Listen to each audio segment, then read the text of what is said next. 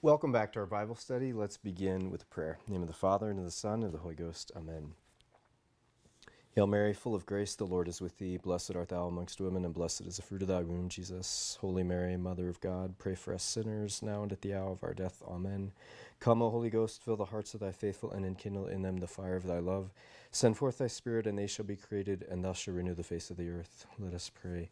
O God, who did instruct the hearts of the faithful by the light of the Holy Ghost, grant that in the same Spirit we may be truly wise and ever rejoice in his consolation.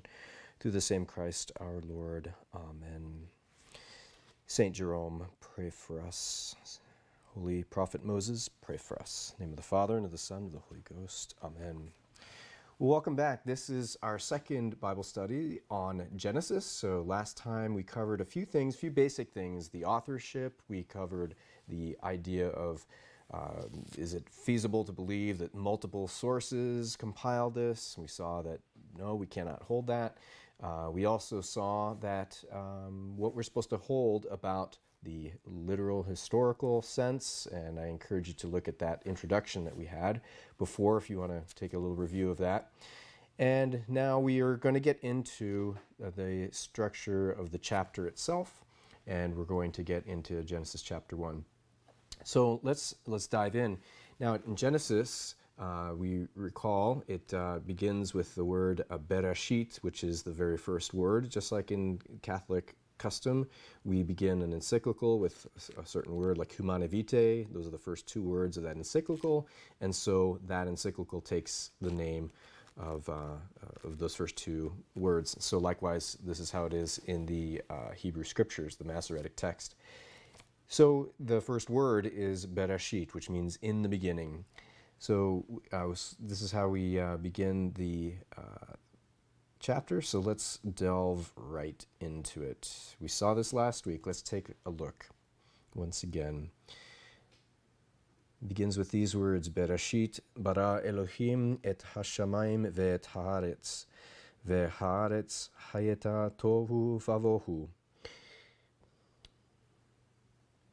ve'hoshech al penei tehom, ve'ruah Elohim merehefet al penei chamayim. Vayomer Elohim yehi or, vayehi or. In the beginning God created the heavens and the earth was formless and void, and darkness was on the face of the deep, and the Spirit of God moved over the waters. And the Lord said, let there be light, and there was light. And so our gospel begins, and you're going to see in these days of creation 7 basic themes that we're going to look at. We're going to see creation itself. We see division. We also see appellation, or that is naming something. And then we also are going to see a couple of other themes. So let's take a look a little more closely at the different themes in the first chapter of Genesis. So first there is creation. Obviously we know that's the theme there. That's the whole book.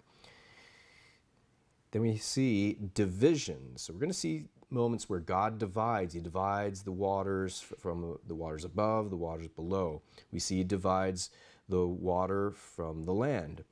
We see there's a division made between light and darkness. So we're going to see that in this chapter. Then appellation. Okay, naming things. Things are named this or that. Provision. So another thing we're going to see here is provision. God provides things or fills these things. As we saw, God, when he created the earth, it was tohu vavohu, which is formless and void.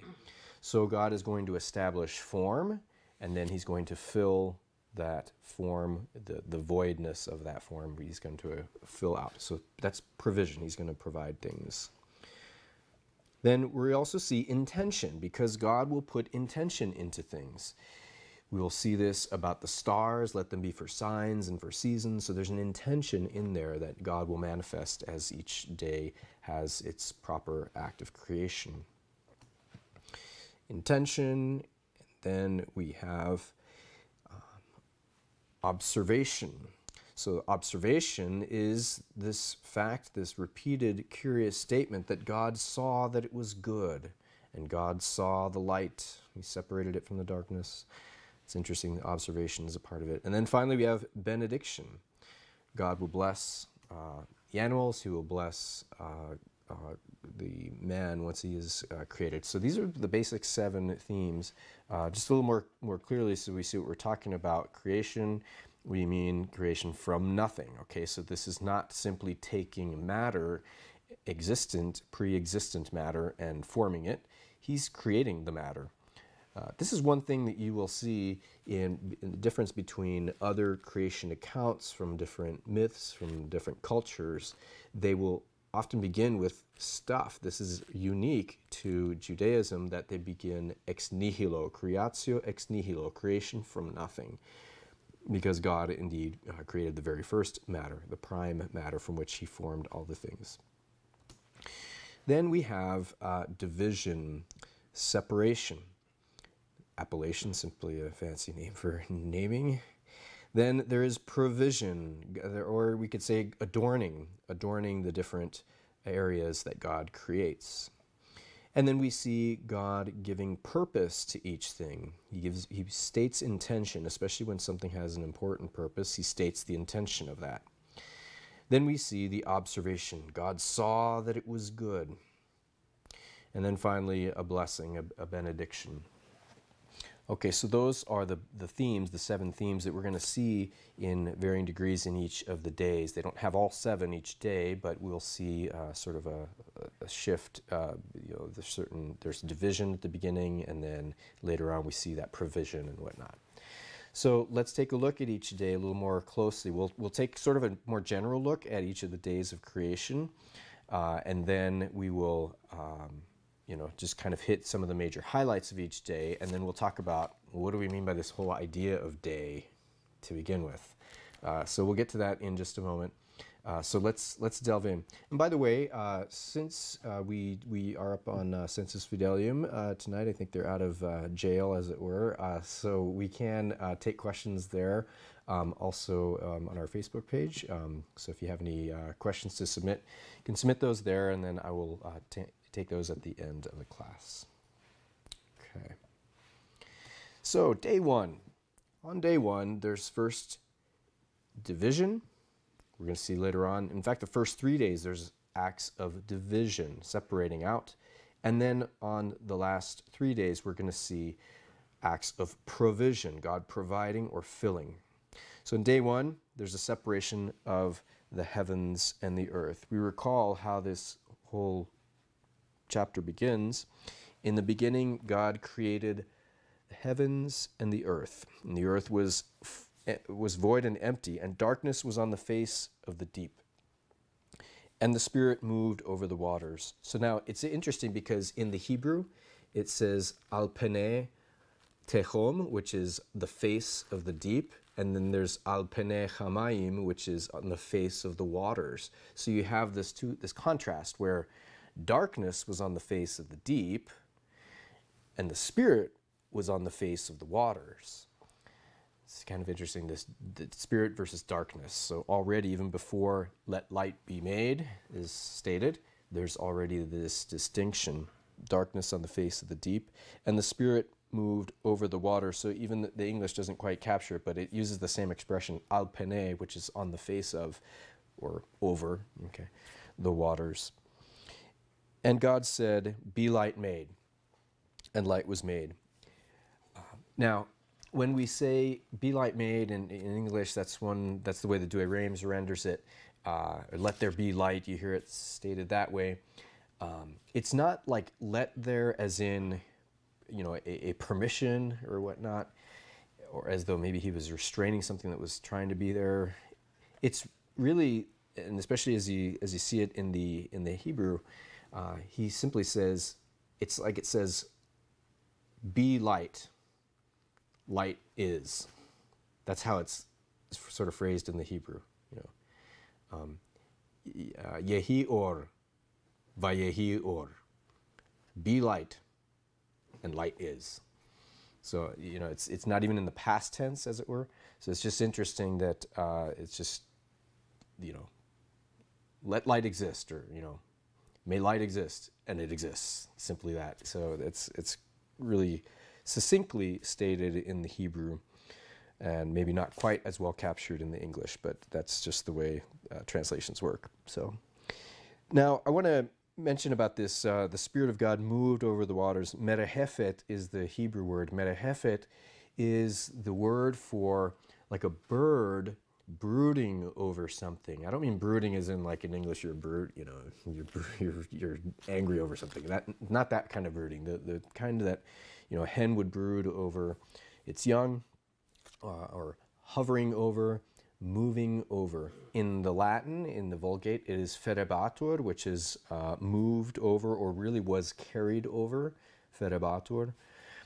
But the Hebrew has this idea of sort of hovering over, watching over, brooding over the waters, because there's about to be life there, and this is a foreshadow, of course, of what's coming in baptism. Now, can you see the Holy Trinity in this?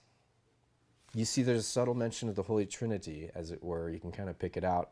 I'll let you try and find it there. It's right there in the first three verses, so verses 2 and 3 in particular. And the Spirit of God moved over the waters. So the Spirit of God, so now we have two distinctions there. Obviously the Spirit, third person of the Holy Trinity, and then God, of course, the Father. But now we have in verse 3, and God said. Now we have the Word emanating from the Father. So very subtly you have a word emanating from God, and notice the comparison with St. John's Gospel and how he begins the prologue. In the beginning was the Word. So he begins with that description of the second person. And that's what we have in the verse 3 here. It's interesting, but let's move on. We don't want to get too hung up there. So we see that God saw the light, that it was good, and he divided the light from the darkness. Notice he doesn't say he saw the darkness, that it was good. He saw the light, that it was good. The observation, that it was good, but he doesn't observe the same about the darkness. Okay, so let's get back here to our little graph here. So day 1, heaven and earth. Right now we're just doing it sort of a general view. Second day, we have the waters above and below. So we have a division. There was a division made that we see in verse 6 through 8. Let there be a firmament be made amidst the waters. Let it divide the waters from the waters. God made a firmament, and it divided the waters that were under the firmament. I forgot to mention in day 1, remember it says that God called the light day. So now we have appellation, naming of the thing. And he called the darkness night. And then we have in the second day, he called the firmament heaven. And then the evening came and morning followed. The second day. So there's this division, but right now we're just focusing on the division here. So there's the division between the heavens and the earth, division from the waters above and below, and then we have another division from dry land and vegetation. So specifically in day 1, it doesn't quite say there's a division except between the light and the darkness. So we have this division between light and darkness, but no sort of directional indication there. But then in the second day, we have a division from the waters above and below. So we have a division of the waters going this way, the waters above and below on the second day. But then on the third day, we have a division this way between the dry land and the vegetation, right? So the separation of the dry land comes out. So now we have a division of the waters sideways, as it were. So first we had a division vertically, and then horizontally, as it were, forming a cross, first vertically, division of the waters above and below on the second day, and then dry land, the water separates out and the dry land appears. This happens on the third day, so it's a bit of a form of a cross, as it were, in that division that's taking place. That's also the day, by the way, where vegetation crops up on the third day. So now, but primarily there's this active division going on. Now let's take a look at the last 3 days. Then we have this idea of provision or filling. On the 4th day, remember those heavens and earth that we had? Now we have the lights in the heavens. So here we have the lights in the heavens are provided for. Just get a pointer here so I can show you something. Okay. So we have the lights in the heavens formed. So notice first we had the division, the creation of an area, or we're going to see this, it's called a realm, as it were, and then we have lights in the heavens to fill that realm. Okay. On the 2nd day, we had the creation of the waters above and below, and then we have on the 5th day, the provision or the filling of those waters, right? The creatures, the waters above and below. Some of the early fathers thought that this firmament is, this. So what is that firmament? And what are we talking about? Is this outer space? Is it sky? Some of the fathers said that this firmament was essentially the sky, touching down, or the heavens, but touching down even to the earth. So there's a division. He says, let there be a separation from the waters above and below. So some of the fathers thought that the waters above meant the clouds and the waters below. Others had other ideas, regarding the waters above, somewhere up there in the, ether and the avum up there. So there was different ideas. So you can take what you will from that. There are different ideas on some of these. Okay. And then on the 6th day, we have filling the dry land, which was created on the 3rd day. We have the land creatures and man provided for. So you can see here we have this division, this separation that takes place on the first 3 days, and then the provision or filling that takes place on the last 3 days. Okay. So let's take a look here. The next slide. So let's look a little closer at day 1, creation of heaven and earth. There's the creation of light. Then the observation that it was good. Again, the light was good, not the darkness. Division of light from the darkness. You can see the themes here. Remember those 7 themes: creation, observation, division show up here. Appellation or naming of day, naming of night. And that is day 1. 2nd day, the creation of the firmament amidst the waters. The division of the waters, as we mentioned, from the waters under the firmament and the waters above the firmament. So some would, the sky, right, the heavens, but that goes all the way down to,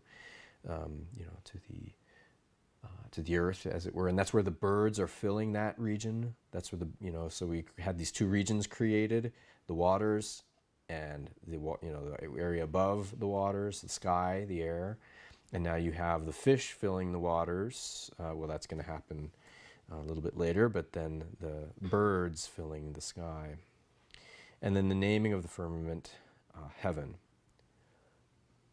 Okay, and we have to understand from this isn't necessarily paradise, but the firmament, heaven, the heavens, right? Because if you remember, let's go back here. You remember on that first day, God created the heavens and the earth on the first day. In the beginning, God created the heavens and the earth. Well, on the 2nd day, now we have the heavens, as it were, the skies and the space and whatnot, as you might call it.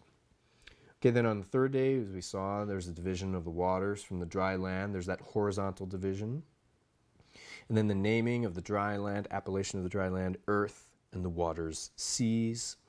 So God names those. And then the observation by God that it was good. And as it says, you'll see this phrase repeated in the Hebrew over and over. It says, Vayar Elohim Kitov, Vayar Elohim Kitov, which is the Lord saw that it was good. And then when he creates man, he says Tov Meod, which means very good. So God is seeing that it was good. But I want to comment on this observation. It's not simply like God notices this. He notices that it was good. But it's like he is seeing to it that it is good.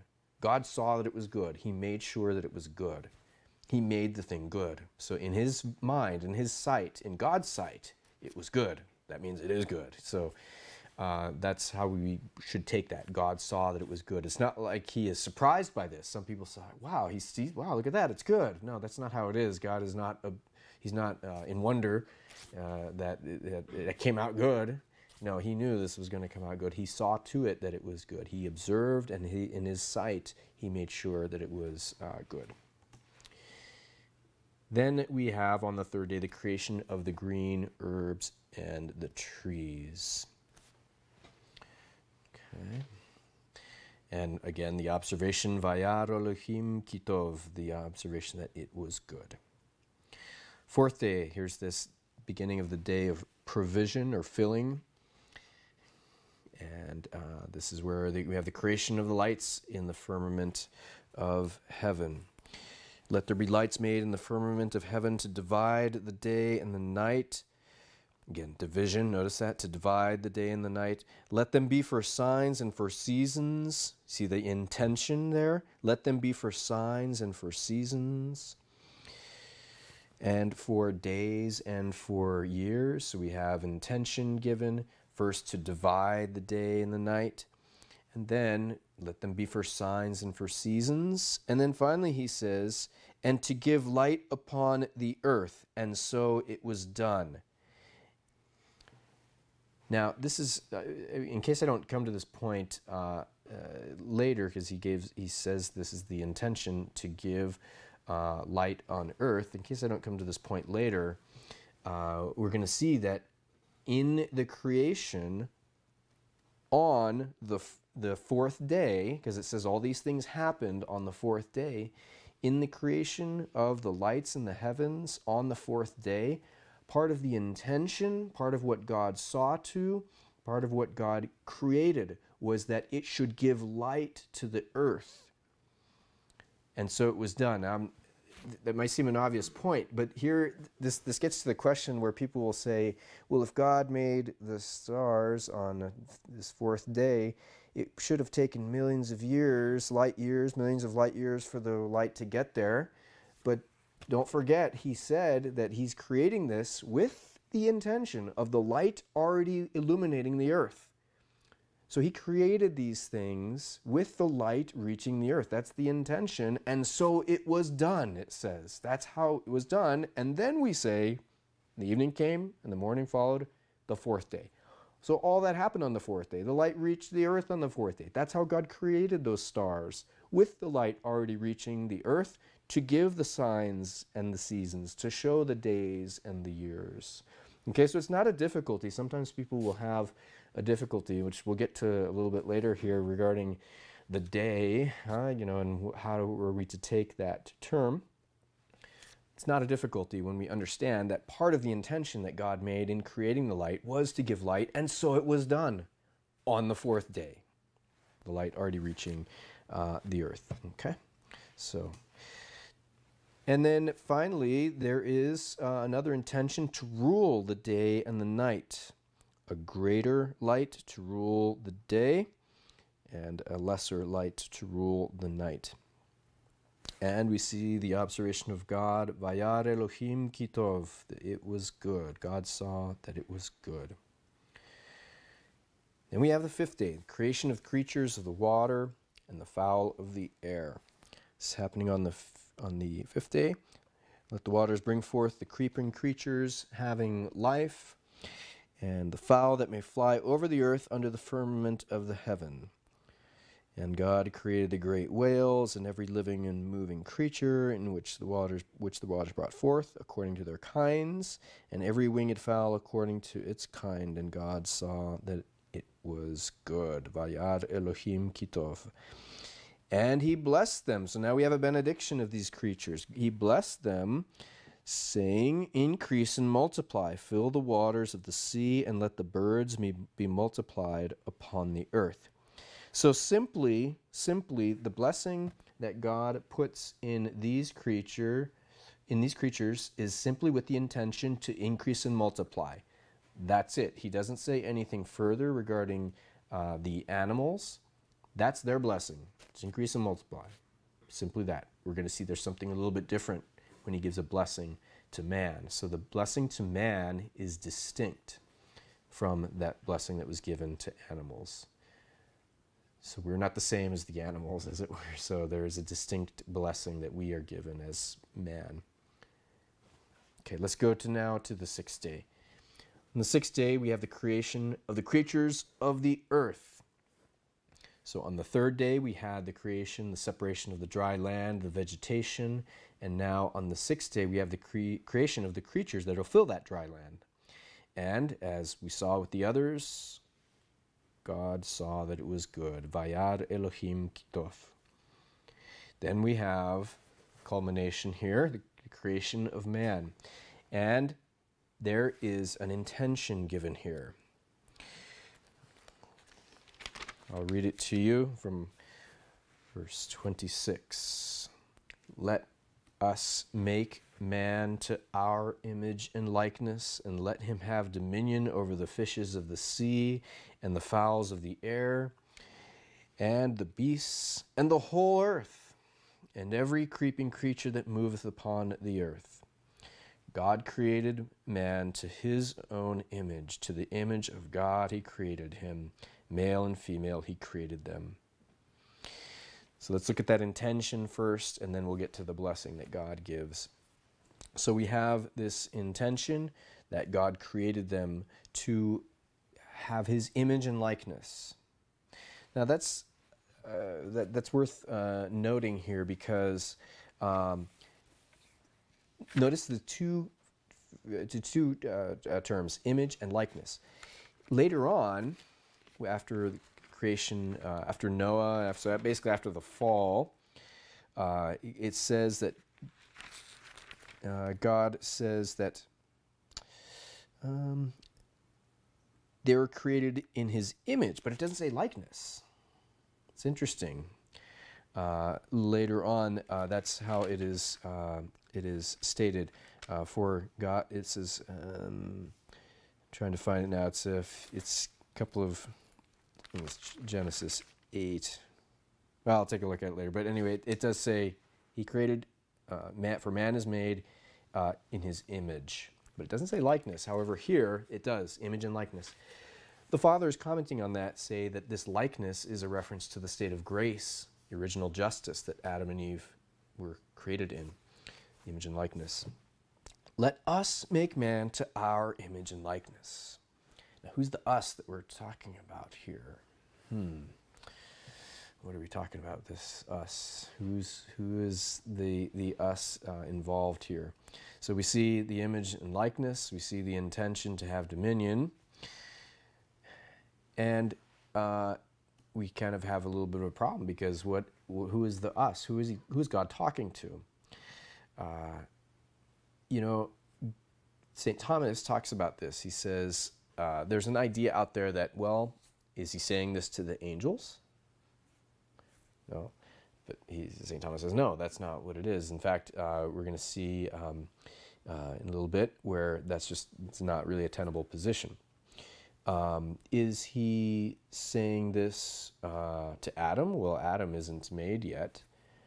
So the us, of course, is the Trinity. Let us make man to our image and likeness. So again, we have a hint of the Trinity in the creation of Adam and Eve. Let us make man to our image and likeness.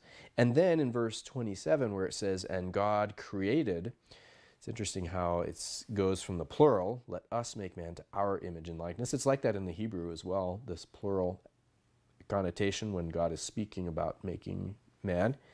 But then when the verb of created, bara, is used there in verse 27, God created man to his own image. the verb is singular. It's done by a singular. So I'm a little confused. Verse 26 says us, so there seems to be a plurality. But then the action in verse 27 is done by a singular. Is it several or is it one? Well, the answer is yes. 3 persons and 1 God. So we have this little hint of the Trinity coming right out of the text here in verse 27. Let's look at the blessing that God gives to Adam. So then we have the benediction of man. There's an intention in this blessing to increase and multiply, fill and subdue the earth and rule it. Notice how God blesses them. And God blessed them, saying, increase and multiply, fill the earth and subdue it, and rule over the fishes of the sea and the fowls of the air and all living creatures that move upon earth. And God said, behold, I have given you every herb-bearing seed upon the earth, and all trees that have in themselves seed of their own kind to be your meat. To all the beasts of the earth, to every fowl of the air, and to all that move upon the earth, wherein there is life, that they may have to feed upon. In that book, The Documentary Hypothesis by Umberto Cassuto, he makes a point of showing there's a distinction here between the type of vegetation that they were given to eat, the seed-bearing kind, versus what will come in chapter 2 and then chapter 3 after the fall. Then man must toil the earth to produce certain vegetation. So that there's a distinction that those that have seed in their own kind, seed of their own kind, that have in themselves seed of their own kind. They just generate this. They don't need help, as it were. They don't need a man to till the land. But we're jumping ahead a little bit into chapter 2. I just wanted to show you that blessing. So not only does he have increase and multiply like the animals had, but he also has fill the earth, subdue it, rule over it. So now Adam is called to rule over the earth. That's an important note there. That's not what the animals have. So in other words, man really has dominion to subdue and therefore tame and rule over, right? Govern. So in this way, man is being likened to God in some way by having something to govern, rule, guide, bring to its perfection. In this way, God has done for us, and so he's letting us share in that work in some way over this dominion, this area which we have dominion, which is the world, which is also the importance of, ownership of private property. It gives someone dominion of some area over which to govern, rule, subdue. Right? Okay, and then of course we see that God saw that it was tov meod, very good. God saw all the things that he had made, and they were very good. So after man, the notation is that things were very good. Okay, so let's take a look at those days again. So we see those days here, day 1, day 2, day 3, division, days of division, separating out, day 4, day 5, and day 6, days of provision or filling out. Well, you know that this is correcting something. So note the division or the separating is correcting the formlessness that we saw earlier, tohu. And then we see that the filling out, the provision, is correcting the voidness, vavohu. Tohu vavohu. So the formlessness and void that we saw, the earth was formless and void. So what does God do on days 1 through 3? He provides form to the place. He provides a shape or a realm. Okay, so now we have these different realms or shapes or areas, different realms, and then we have also the voidness where they are filled now with rulers of these realms.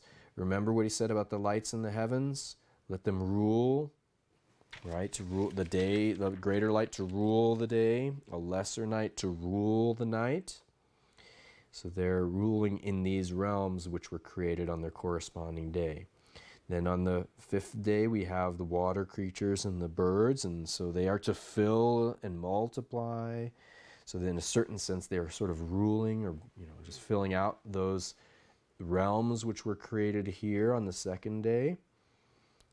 Okay, and then on the 6th day, we have the land creatures and man, which are to fill and multiply, increase and multiply, and man indeed to rule over this realm in which he lives, which was created on the corresponding 3rd day.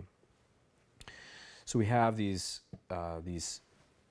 things established now. It's really interesting, and you can see the different themes, these 7 themes that we saw before, sort of show up in each of the days in certain ways. Some don't mention any division. Some don't mention a particular intention.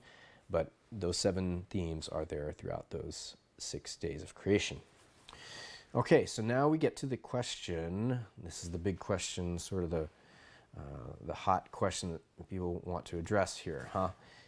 Let's look at day 1. Now, was this a 24-hour day, or was it some undetermined period of time?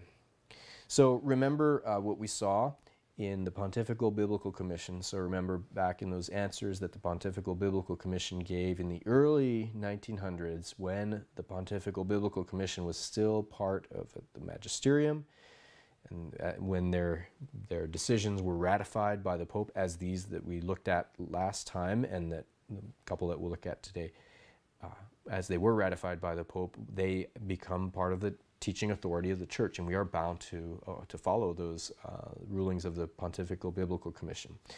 Until the time, I think it was in 1970, when the Pontifical Biblical Commission was separated from the magisterium, became a consultative body and not a ruling body, an authoritative magisterial body.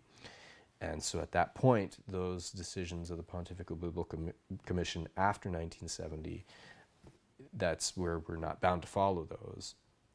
And I believe that, I think I'm correct in that's the year, but certainly these that we have looked at last time and that we'll touch upon here, these were indeed binding upon all Catholics. So let's take a look. Remember what we saw from the Pontifical Biblical Commission last time, whether in the denomination and distinction of the 6 days, which are mentioned in the 1st chapter of Genesis, can the word yom, the Hebrew word yom, day, be taken either in the proper sense for a natural day, or in the improper sense for a certain period of time? And is it permissible to debate freely among exegetes about this kind of question? Affirmative. Okay, so there's some freedom here. Can it be taken in the proper sense for natural day, or the improper sense for a certain period of time? What do we mean by certain period of time? As I mentioned before, you might say, well, in our day and age, when we say our day, we don't mean this day today, Feast of St. Ambrose, December 7th. There's a wider meaning to that term. However, the normal way that word is taken is in its proper sense. But we are allowed to freely, as they affirmed, that we are allowed to freely discuss this among exegetes, right? So people who are trying to draw the exegesis is drawing out the meaning. Okay, eisegesis is when you are putting in meaning. You're imposing your meaning, as opposed to exegesis. You're drawing out the meaning that's there. Okay, so a lot of people engage in eisegesis, which is trying to put meaning, and they're reading things into it, as it were. Okay. Okay. All right, so now let's take a look at this, how the day ends, so that we can, how day 1 ends, and let's just take a look so that we can understand this a little better. Okay, so here is the Hebrew, Vayierev, Vayivoker, Yom Echad. Okay, so there is evening and there was morning, one day. One day. Now that is interesting. Okay, so there's the term day, yom.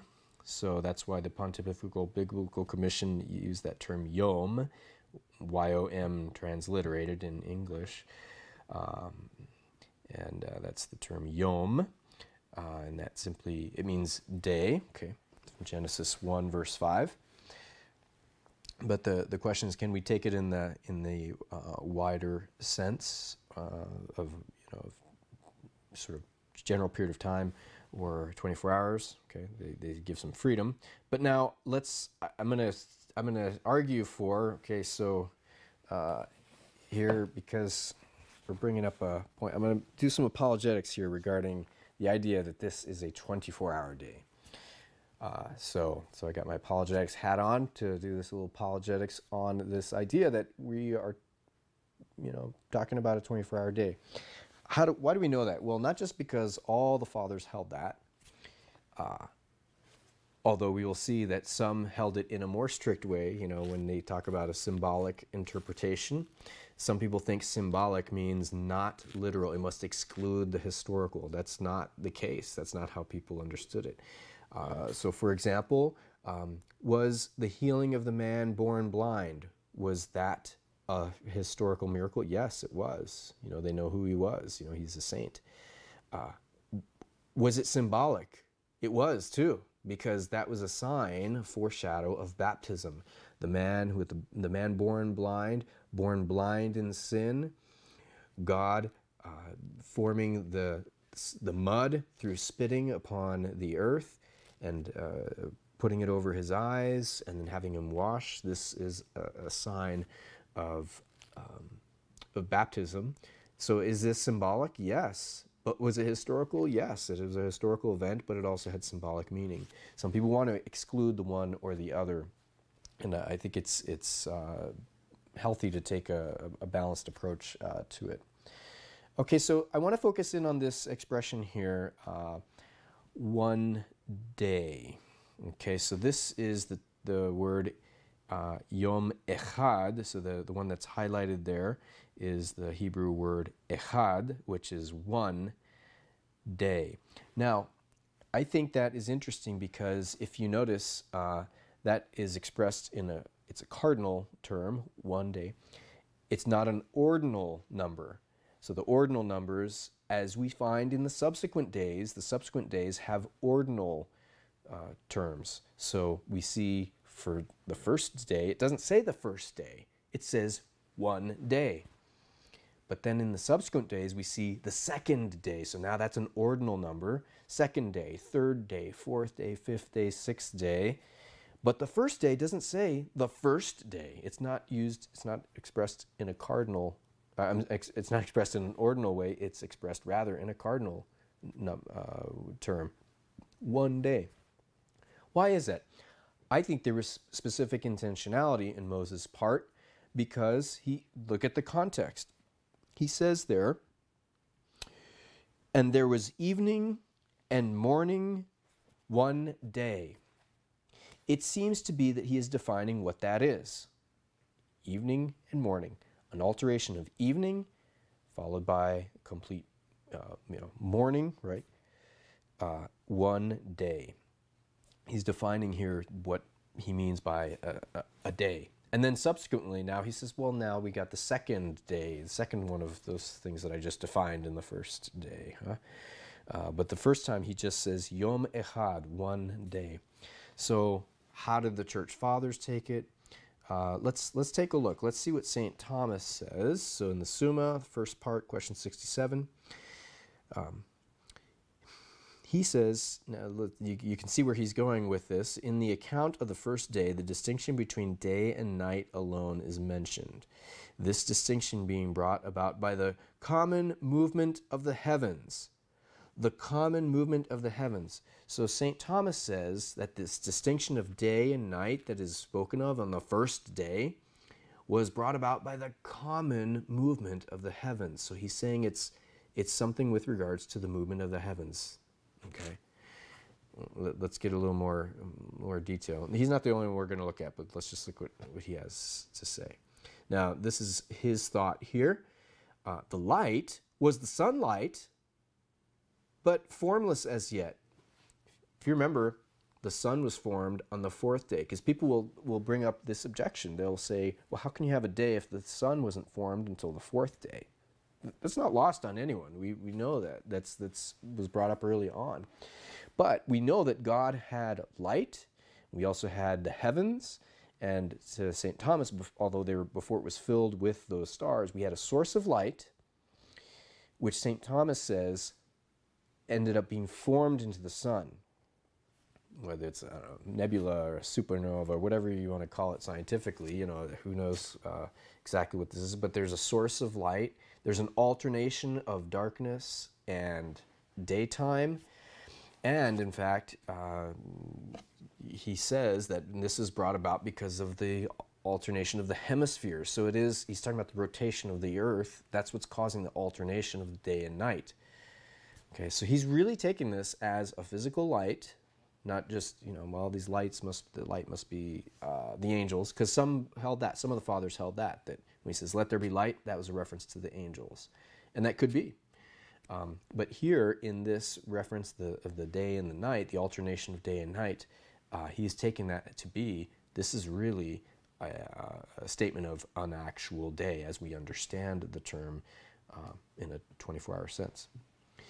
So anyway, his thought was that the light was the sun's light, formless as yet, because that wasn't formed till the form of it didn't take shape till the fourth day, but already being the solar substance and possessing illuminative power in a general way, to which afterwards was added the special and determinative power required to produce the determinate effects. So it's just kind of big fancy language just to say it already had the power of light as we understand it in the natural realm. He goes on further to say this: in the substance of the sun, we have the cause of light, and in the opaque nature of the earth, the cause of darkness. So there was evening, there was morning, so this alternation of light and darkness. He's saying it's the opaqueness of the earth. In one hemisphere there was light, in the other darkness. Does it sound like he's taking the idea that, this is some big long age, some indeterminate period of time? No, he's not. He's not, and he is not alone. He is not alone in this, as we'll see. St. Giles. Let's see what St. Giles has to say in the earlier than St. Thomas, in the 5th century. Moses here calls day and night by his term, evening and morning. So this evening and morning, that's what Moses was using to refer to day and night. There was evening, there was morning.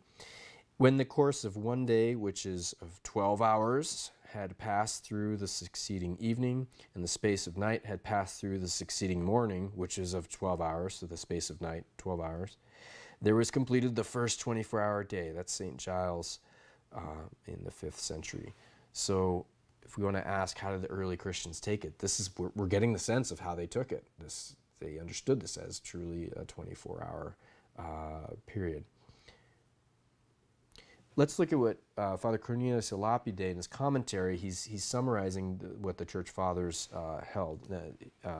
St. Augustine held one thing, so let's just read what he wrote about this. St. Augustine wants to understand these days mystically, being of the opinion that all was created by God together on the first day, but all the fathers of the Church teach to the contrary. When he says fathers of the Church, he doesn't mean the priests in the Catholic Church in his day. When he says fathers of the Church, these are those ancient Christian writers and biblical commentators who put forth and held forth that God indeed created these things on these 6 days. St. Augustine had an interesting idea. He said, and this is what Father Cornelius a Lapide is referring to, where Augustine thought that all was created on the first day, on one day. So when people say, oh, well, these must be taken symbolically. What's funny is when the fathers took it symbolically, they took it symbolically as, creation was instantaneous, but it was revealed over 6 days. So it's actually more restrictive than people today, and a modern idea today where they say, oh, it's symbolic, and so it must really mean 6 ages, these huge ages. But we're going to see how that's rather untenable based upon what was created on each day and the survivability of those things if the other rulers of those realms had not been created, as it were, the winged creatures, as it were. Think about this: vegetation created on the third day. How are those flowers to be pollinated if the bees weren't created till the fifth day? If these mean ages, if between day 3 and day 5 we mean really 2 ages, not just 2 24-hour days, and these eons of time sort of thing, then how could those flowers get pollinated if the bees, the winged creatures, weren't formed till 2 days later? And if these are ages of time, lengthy periods of time, it's just strange. We have to start interpolating and positing all kinds of things that are just not there in science, in nature. Maybe they were self-pollinating, and now you're creating, now it's science fiction. So it just seems a bit strange. But no, let's get back to what the fathers said. It was the opinion that all their fathers teach, contrary to St. Augustine, that this is that God created all these things on 6 consecutive days, and this is entirely proved by the simple and historical narrative of Moses. Note that, simple and historical narrative of Moses. Do you remember when we looked at the Pontifical Biblical Commission responses last time, where it said, can we call into question the historical narrative of the creation account? And it says no, in the negative, we're not allowed to. So there's history here. There are elements in there that have symbolic meaning. They have, in addition to their sense, right? The literal sense, there is a symbolic character to it, right? So in other words, we are required, as we saw, when they said, "May we question the creation of Eve from the side of Adam," and that sort of thing. And they said, no, we can't question that. So it's a historical thing, but it also has a symbolic character because, of course, this was pointing forward. It's a rather strange mode of creation. You open the side of a man and, pull something out from his very side close to his heart, and from that you form a woman. It just seems a strange mode of creation if it were not pointing forward to the creation of the church. From the side of Christ on the cross, on another tree, not where the tree of knowledge of good and evil or the tree of life was in the Garden of Eden, but the tree of the cross, which was near another garden where our Lord was buried, and he slept the sleep of death. Adam just fell asleep by God's power, and our Lord's side was opened as Adam's side was opened, and from that side blood and water came forth, which the fathers have all seen as a symbol of that which gives birth to the church, gives life to the church, the blood and water of the Holy Eucharist and the baptism, the sacraments that we receive through the church. But note that it was unanimous among the fathers. All the fathers of the church teach this, to the contrary, that God created on 6 days, and especially when it's proved by the simple and historical narrative of Moses. Now, there's another aspect to this that we need to consider. When we have a question here, is this a 24-hour day? Or is this, an undetermined period of time? The best interpreter of a text is going to be the text itself. The best way to know what an author means is to see what the author says elsewhere in his text. Moses is the author of the Pentateuch. So he wrote the first 5 books of the Bible. So we're talking about the same author now, as we saw from the Pontifical Biblical Commission last time. The same author is giving us the idea that this is one day, and there's these 6 days of creation, followed by a 7th day of rest by God. Well, does he write elsewhere? Does Moses elsewhere put something, or does God elsewhere put something, give something to Moses to write that helps shed a little more light as to how this is to be taken. He does. Let's take a look at Exodus 20. This is a point that I think gets lost upon people when this discussion comes up. How does the Bible take this passage? How does the Bible interpret this passage? In fact, in Exodus 20, verse 8 and following, we have the first interpretation of this very passage. This passage of Genesis 1, verse 5, where it says, there is evening and morning, one day, and then the 6 subsequent days and the day of rest of our Lord on the Sabbath. It's interpreted in sacred scripture. Let's take a look. So here we have from Exodus 20, verse 8 and following. Remember that thou keep holy the Sabbath day. 6 days shalt thou labor, and thou shalt do all thy works. But on the 7th day is the Sabbath of the Lord thy God. Thou shalt do no work on it, nor thou, nor thy son, nor thy daughter, nor thy manservant, nor thy maidservant, nor thy beast, nor the stranger that is within thy gates. For in 6 days the Lord made heaven and earth, and the sea, and all things that are in them, and rested on the 7th day. And therefore the Lord blessed the 7th day and sanctified it. In 6 days the Lord made heaven and earth, and therefore the Lord blessed, he rested on the 7th day, therefore he blessed it and sanctified it. Now I ask you, what kind of day is Moses and our Lord referring to in here, Exodus chapter 20, verse 8 through 11? It's clear, and no one debates it, that he's talking about a 24-hour day, a day of the week, one of the 7 days of the week. He's not talking about an indefinite period of time, and yet we are bound by the Sabbath law because in 6 days our Lord created. It's the same term, yom, and it's the same meaning. So in the context, he wouldn't be shifting context, referring to 6 ages, but now 6 actual 24-hour periods in this latter part. Especially when we realize that the Sabbath was enforced with the death penalty. God said those who violate that Sabbath will be put to death. Well, if God didn't actually create in 6 days and then rest on the 7th day, then how could someone be put to death for not imitating God if God didn't even do that? But if God did that, he actually worked on 6 24-hour days, and then on the 7th 24-hour day he rested, and God says you're made in an image and likeness and we are to follow and imitate him, doesn't it make sense that he's really talking about a 24-hour day? Because we are required to rest on the 7th day, and we're talking about a 24-hour day. We don't say, oh, this is my age of labor.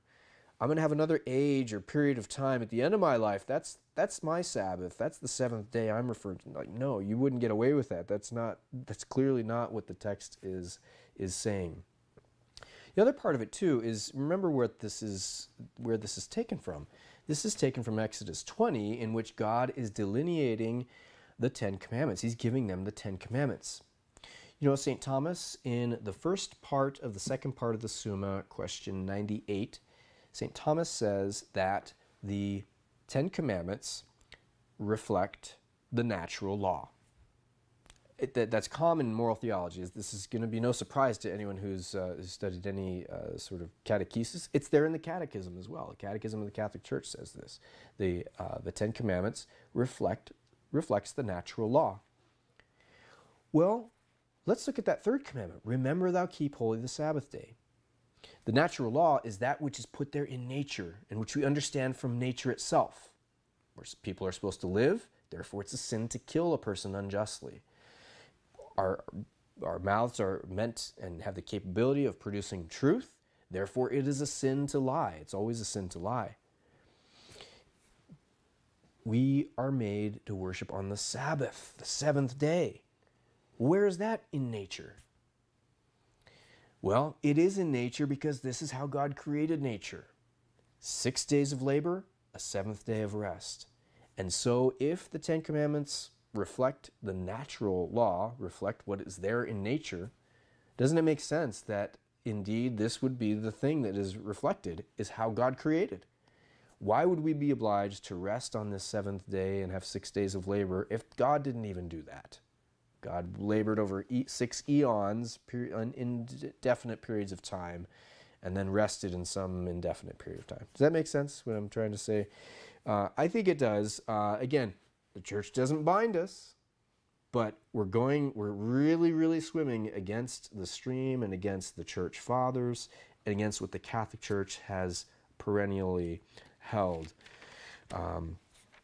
Maybe I think it's people's thought that, there's scientific evidence, and there's people want to posit a long age of the Earth based upon carbon dating and things like this.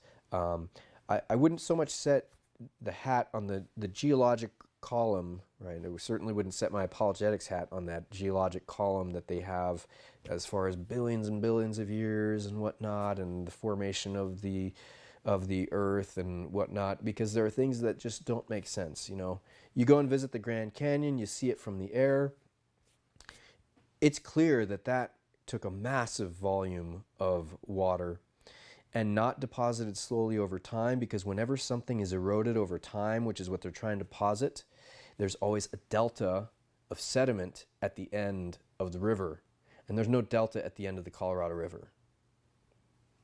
This wasn't a slow erosion process, because that always produces this delta when there is that. And what was the Colorado River in flowing through the Grand Canyon? Was that the only river that ever existed in the world? Because why isn't this feature in other places in the world, right? So it just doesn't make sense that, oh no, this has been flowing for billions and billions and billions of years, or whatever the idea is. I just wouldn't set my hat on that geologic column. There are some good resources. There's actually, I'm going to show you one here. This is by Father Viktor Varkovich. Now, he has a PhD in physics, and he is also a Catholic priest. And he publishes this book called The Doctrines of Genesis. It's a defense of the traditional Catholic theology on origins. It's a defense of the idea of a young earth, the idea of 6 days of creation. I would recommend that.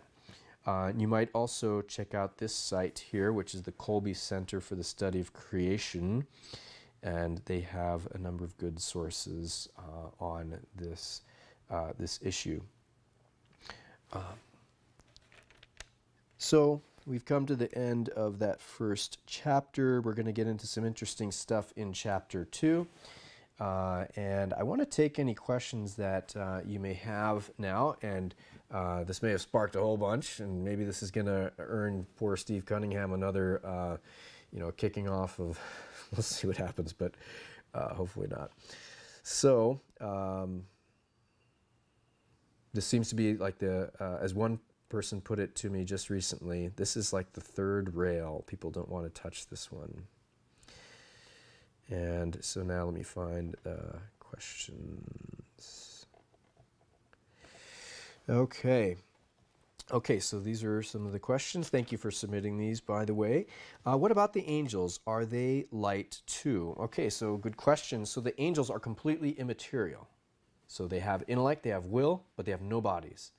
Light is a body. Part of my background, by the way, don't think I'm just, this is just a theological approach. I have an engineering background. I've been trained in the scientific method, so I understand these things. And one of the things about light is it's partially a wave, partially like a particle, right? It acts partly like a particle, partially like a wave. As soon as you measure it, you change it a little bit, so it's hard to tell, is this a particle, is this a wave?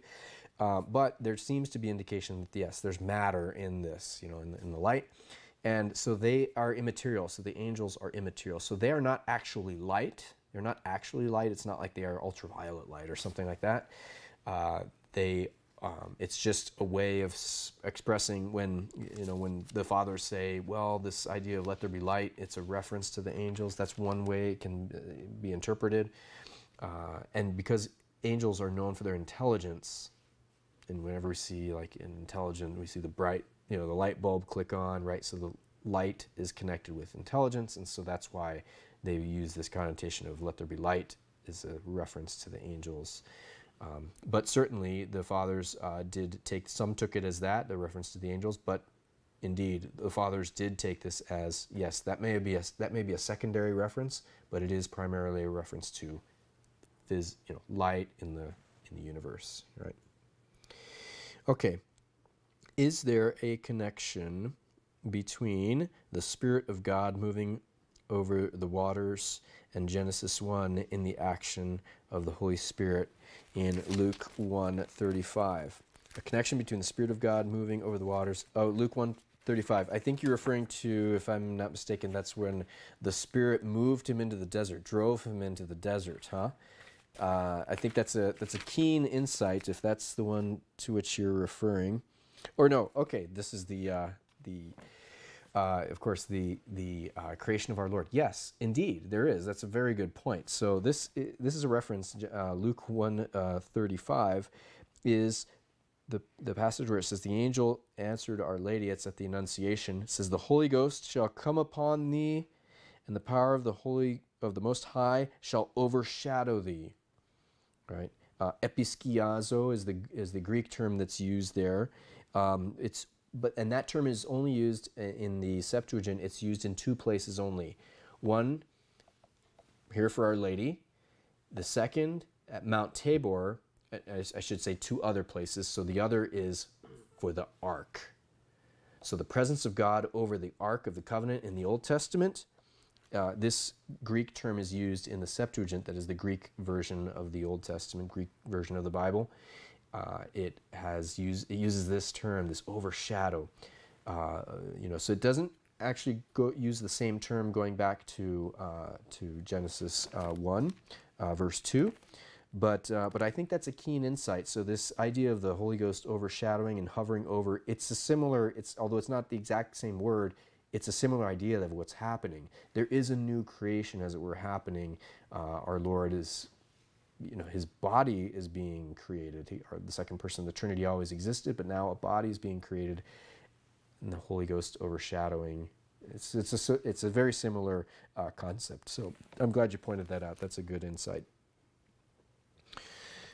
One other thing, by the way, before the thought came to me here, and I don't want to lose it. So remember when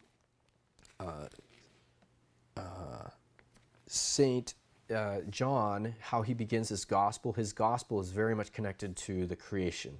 In the beginning, God created the heaven and the earth. In the beginning was the Word. Okay, so he does this intentionally. He talks about the light was the light of, the Word. The Word was the light of men, right? The light shines in the darkness. And so he's making these creation images, these creation connections very deliberately. In John chapter 20, verse 1, remember how I mentioned about one day?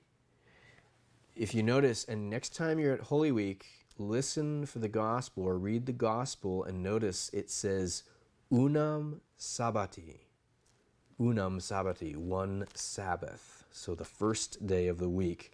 So you'll see it translated in English as on the first day of the week. But in the Latin, it's unam sabbati, so one Sabbath. So it's very similar to the one day of the Genesis 1, verse 5, because there's like a new creation happening at the resurrection. So this unam sabbati in John chapter 20 he's beginning to describe the resurrection. This is a new creation, as it were. There's new life. And so he uses this one day, as it were, the first day of the week. He actually doesn't use the ordinal number. Remember, as we mentioned before, he uses the cardinal number, unam sabbati. So you'll pick up on that if you look at the Latin next Holy Week. Okay. Doesn't the fact that God created the earth first and stars and the sun last prove geocentrism? Okay, ignoring the scientific data. This will definitely get Steve Cunningham kicked off. Huh? Right. No, okay, so ignoring the scientific data to support it, i.e. axis of evil. Okay. Doesn't the fact that God created the earth first and stars and sun last prove geocentrism? I don't know that does. So it's a difficult topic to weigh in on. But I will say this though, I don't have a problem with heliocentrism. Okay, just from observation, because what the problem with when the person says geocentrism, you're forgetting another doctrine. Because you say, isn't the earth the center? God made us the place of salvation, the theater of salvation. God made that as the center. And so the earth is the center of all things. But you're forgetting another doctrine, and that's hell. What you'd actually posit if you're positing geocentrism is not that the earth is the center of the universe and the center of all things, but hell is in the center of the earth. So you would actually be saying hell is the center of the universe. Just something to think about, you know. Again, I'm not going to weigh on it. There's a lot of ideas out there. There's arguments for and against. I don't know all of them, but I don't have a problem with the idea of heliocentrism, even with Scripture, because of another passage, and if I remember correctly, it's John chapter 5. Remember where our Lord says, I am the light of the world. Well, is Christ the center, or are we the center? You know, our Lord says, I am the light of the world, right? And he says, you know, the Scriptures bear testimony to me. And when, remember when Lazarus was raised from the dead, he says to the apostles,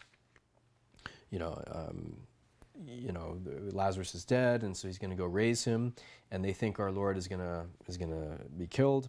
And so our Lord says in John chapter 11 verse 9, this is interesting because he's pointing out to the apostles, they think he's going to be killed in Judea. They don't want him to go into Judea because the Jews have threatened his life, and the apostles think he's going to die if he goes into Judea. And then our Lord says, Lazarus is dead, and I go to wake him. And then the apostles and Thomas, who always gets a bad rap, but here Thomas was brave. He said, let us go that we may die with him. And what does our Lord say? Are there not 12 hours in a day? He's talking to the 12 apostles. Are there not 12 hours of the day? If a man walk in the day, he stumbleth not, because he seeth the light of the world. But if you walk in the night, he stumbles, because the light is not in him. Are there not 12 hours in the day?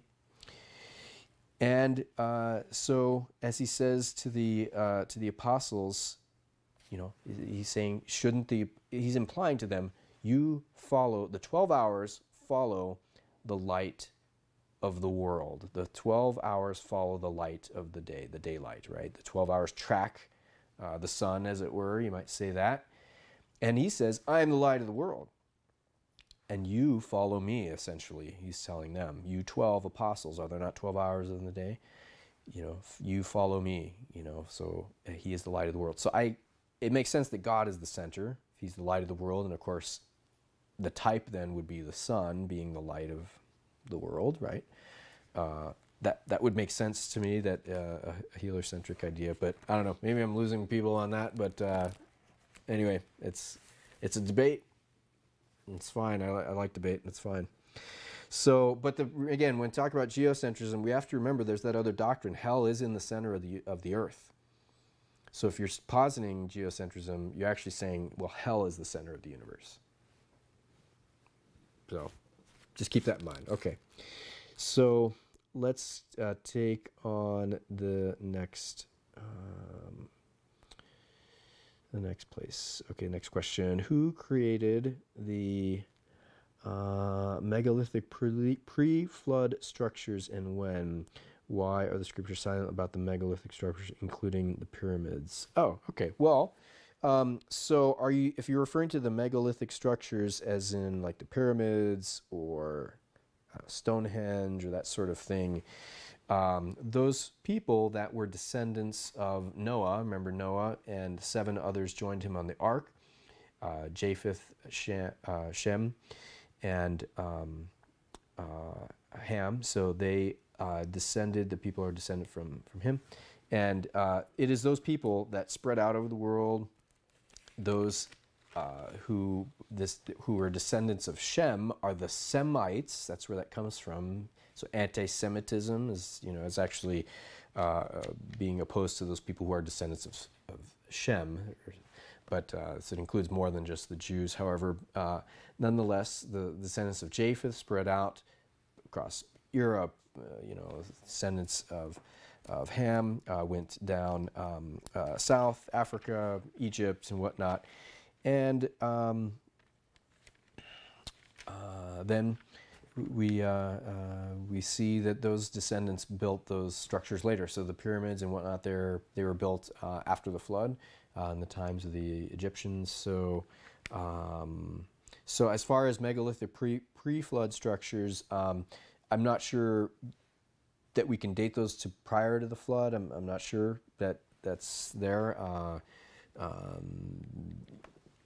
We have history has to be done by witnesses, and is there witness to this? Instead of it's not like, so if you want to figure out what happened at the Battle of the Little Bighorn, you don't do a bunch of scientific experiments. You say, what were the witnesses' accounts? What were the eyewitness accounts there?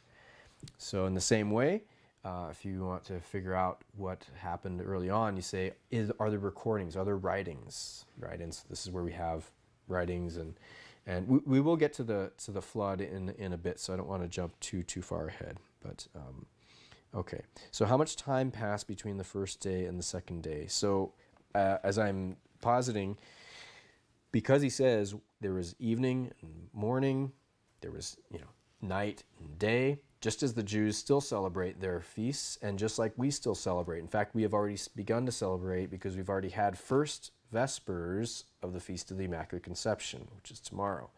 We celebrate first Vespers because it begins evening. There was evening and morning, and so likewise the Church still celebrates in that way. And so it was just one day. That was the first day, and it was regular 24-hour period. And remember what St. Thomas mentioned in the first part of the Summa, question 67, where we saw that he says this was the common, this alternation of light and day was the common movement of the heavens. Things were already in rotation, as it were, for the earth, or however that works, huh?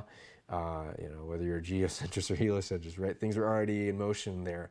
And so this alternation of the light and dark happened in this 24-hour period. So it was the same 24-hour period as we know today.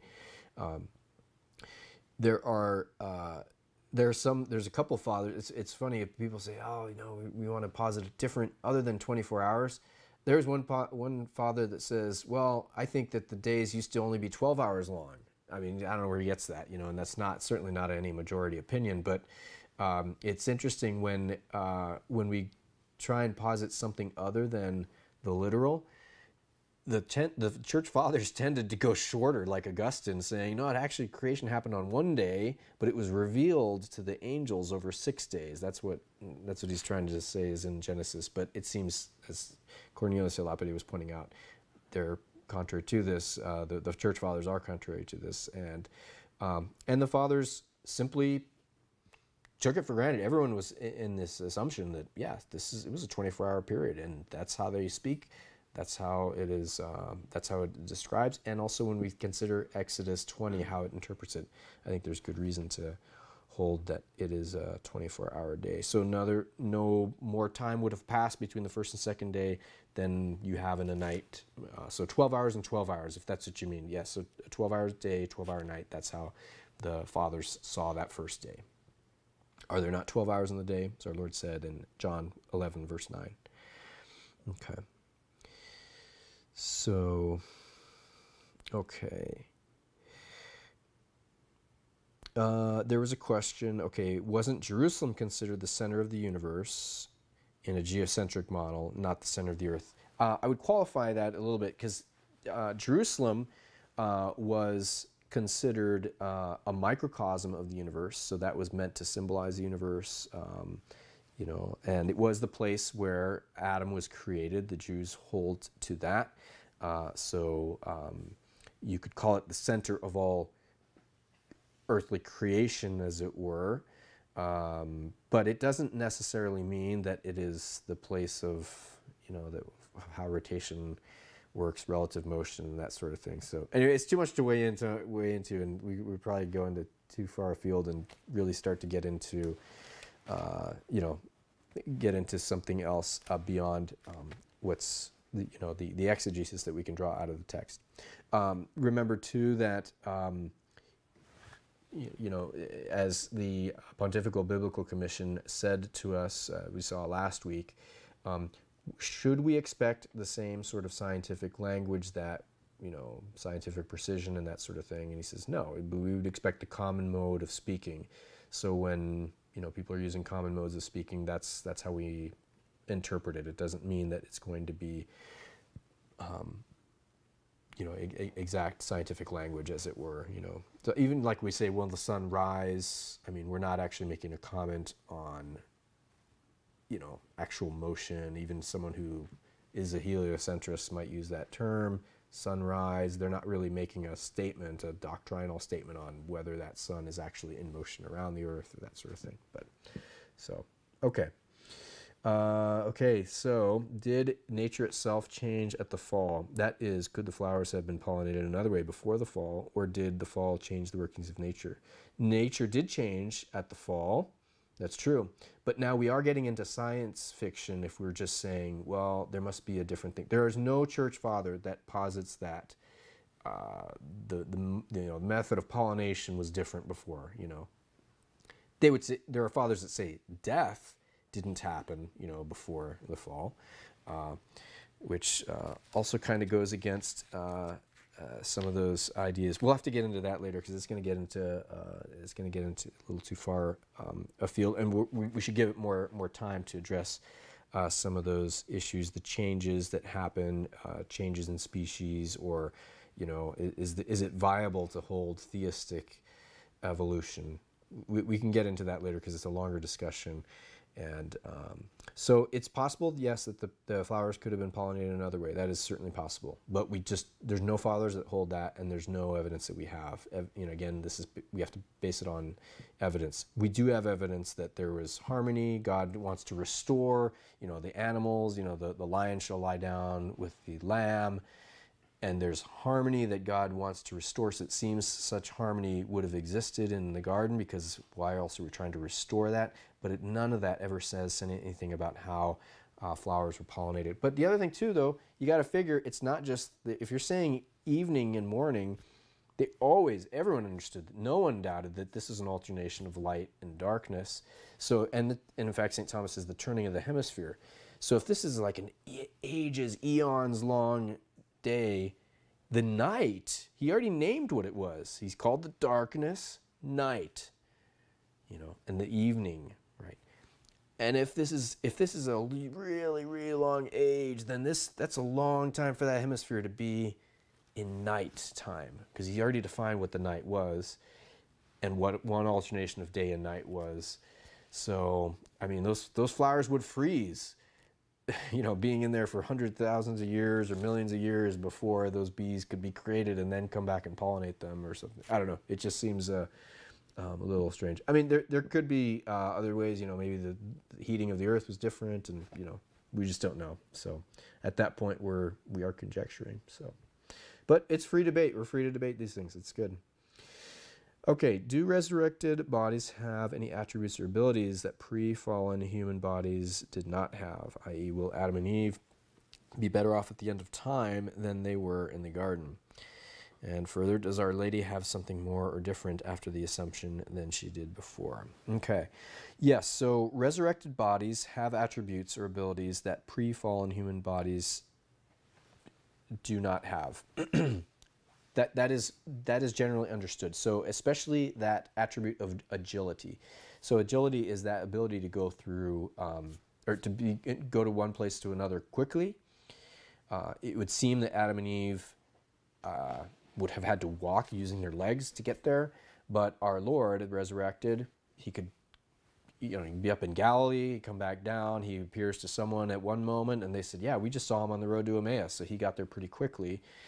And then also subtlety, right? Subtlety, the ability to go through walls and doors. Our Lord does that in the resurrection. It doesn't seem, there's no indication, there's no father that posits that Adam and Eve had that power before the fall. There are fathers that believe that Adam and Eve could communicate to each other simply by their thought, that they wouldn't need speech. I think a lot of guys would like that. You know, the guys would probably appreciate that more. But and that's just conjecture as to what if they had that power or not. Will Adam and Eve be better off at the end of time than they were in the garden? Yes, they will be. They are saints. The church holds them as, yes, that they were redeemed. You know, they did penance. Adam lived for 935 years doing penance the rest of his life, and that was the only sin he committed. That's the tradition of the church as well. He only just committed that sin. He repented of it so hard. He said, I'm not sinning again. We're not making that mistake again. You know, he knew better. So he really repented and did a lot of penance for that. And does Our Lady have something more or different after the Assumption than she did before? Well, yes. So she does have the beatific vision after the Assumption. So on this earth, although she had she always had the state of grace, not a single motion of concupiscence, no original sin ever on her soul. After the Assumption, she now enjoys the beatific vision. So she can see God in his essence as he is. So that was added to her at the completion of her earthly life. Okay. Why does an infinitely powerful God have to rest? Aha. Yeah, this is an old question, so don't think you like, aha, here's an aha question. Yeah, this is simply the language, and in fact, the Pontifical Biblical Commission addressed this, because are there use of what we call anthropomorphisms? Anthropomorphisms is applying human terminology, human terms to God. I'll ask you another question. Does God have to walk in a garden? Does he have legs that he has to walk in the garden? Because it says he walked in the afternoon air. These are anthropomorphisms. These are expressions that we use and apply them to God. We simply mean, with regards to us, it was a cessation of activity. So it doesn't mean rest as in, wow, that was tough. That's not the rest. Rest is simply cessation from activity. A ball doesn't sweat. A ball doesn't do labor, but you can say that ball is in motion or that ball is at rest. It simply means a cessation of activity. It doesn't mean exhaustion. So you see, we're applying, what that is it's acronistic. We're applying acronistic means applying to us today, something that's a property of us today, and applying that backwards to what the meaning must have been back then. You know, so it's anachronistic to say, yeah, well, since we get tired now after the fall, are we saying that rest means that God was getting tired? No, that's anachronistic, and we simply mean the cessation of activity. With regards to us, God is always active. God is always doing. He is alive. He is always sustaining, because without his sustaining power, you would go out of existence. You know, that's the reality. You know, if you go to sleep, you don't sit there going, I've got to stay alive, I got to stay in existence, but we go to sleep. There's no act of your will that's keeping you in, existence. Simply, you still exist. It's God's sustaining power, right?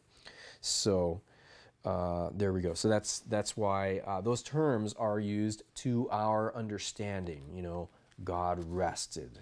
Well, we really mean that God we stopped observable activity, or activity that's observable by the human eye. That's what we're talking about. The motion that would be observable in the human sphere. That's the rest that we're talking about. Okay? So, but good question. Okay, was God's original plan marriage for man and woman in union with God? I'm referencing that there is no marriage in heaven. Aha, good question. So, yes, God's original plan was that there be marriage for man and woman. However, he willed for them to meet and fall in love and, agree to be husband and wife in celibacy. I tell this to people, especially when I'm traveling or see people run into me and they seem to have a problem with celibacy. I don't know why they have a problem with my celibacy. That's just weird, but okay, that what it is. I tell them, well, you know what? You're a Christian? Yeah, okay. God called you to celibacy too. Everyone's called to celibacy. And everyone is. Up until you're married, you are called to be celibate. I hope no Christian doubts that. Every one of us is called to be celibate up until we're married. God does not command the impossible. So it's possible for everyone to maintain that celibacy up until marriage. It's not a challenging, I mean, okay, it's challenging, but it's not a impossible challenge is what I mean. So, but God saw, as we see the intentionalities we saw in creation here, increase and multiply, right? In Genesis 1:28, he says to Adam and Eve, increase and multiply, fill the earth and subdue it. So that increase and multiplying was going to happen through marriage and natural human progeny, and in the normal way. So that was part of God's act. Now, God is restoring the original state. So in other words, Adam and Eve were created in a celibate state, and God is restoring that in heaven. That's why there's no marriage in heaven. We are restoring to the very, very, very original state, although, yes, it was part of God's original plan that Adam and Eve eventually have children and in the normal way. And so there we go. Okay. So there's another question that is actually about a subsequent chapter, and we are out of time. So we are going to close now with our prayer. Thank you for coming. So we will pick up next time. We do these Bible studies on the first and third Wednesdays of the month, 6:30 p.m. Pacific time. And we will continue on with chapter 2 of Genesis next time. So let's close with a prayer. In the name of the Father, and of the Son, and of the Holy Ghost. Amen. Glory be to the Father, and to the Son, and to the Holy Ghost, as it was in the beginning, is now, and ever shall be, world without end. Amen. Our Lady, Seat of Wisdom, pray for us. St. Joseph, pray for us. I'll give you all a blessing. Benedictio Dei omnipotentis, Patris et Filii et Spiritus Sancti descendat super vos et manet semper. Amen. God bless.